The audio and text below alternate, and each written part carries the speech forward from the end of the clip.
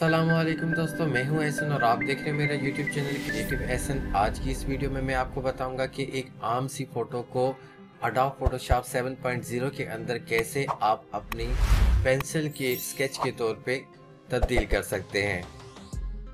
मेरे पास जो पिक्चर है इसका साइज है 8 इंच बाय तकरीबन 6 इंच और रेजोल्यूशन है 150। ठीक है, आपने सबसे पहले इसकी कॉपी करनी है तो यहाँ पर आप लेयर को सिलेक्ट करेंगे और Ctrl+J के साथ इसको कॉपी कर लेंगे।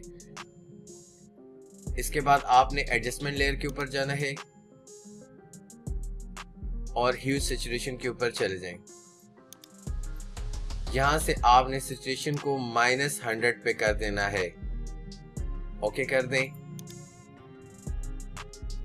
इसके बाद आपने लेयर को सिलेक्ट करना है और ब्लेंडिंग बोर्ड पे जाके कलर डॉज को सिलेक्ट कर दें।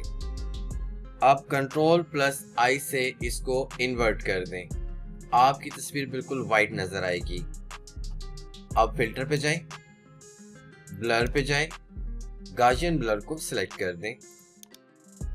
इसके बाद जहां आपको मुनासिब लगता है, जहां पेंसिल वाली लुक आ रही है, वहां पर आप इसको सिलेक्ट कर दें। अब आपने अगर इसको मज़ीद गहरा करना है तो एडजस्टमेंट लेयर के बटन पे जाके लेवल्स में जाएं और यहाँ से इसको पॉइंट को लेफ्ट की साइड पे मूव करेंगे तो आपको मज़ीद उसमें से डिटेल मिल जाएगी जितना आप रखना चाहें।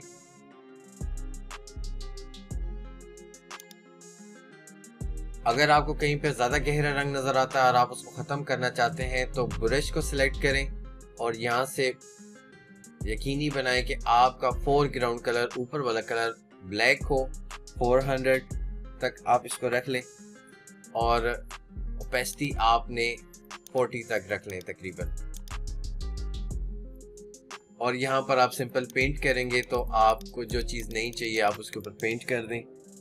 Ctrl+Shift+Alt+E दबाकर एक स्नैपचैट इसका ले लें।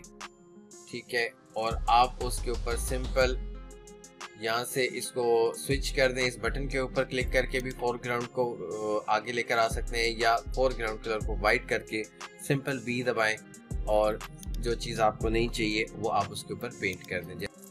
इस तरीके पर अमल करके आप किसी भी तस्वीर को एक खूबसूरत पेंसिल स्केच में तब्दील कर सकते हैं। तो फिर मिलेंगे इंशाल्लाह एक नए और मुनफरिद वीडियो के साथ।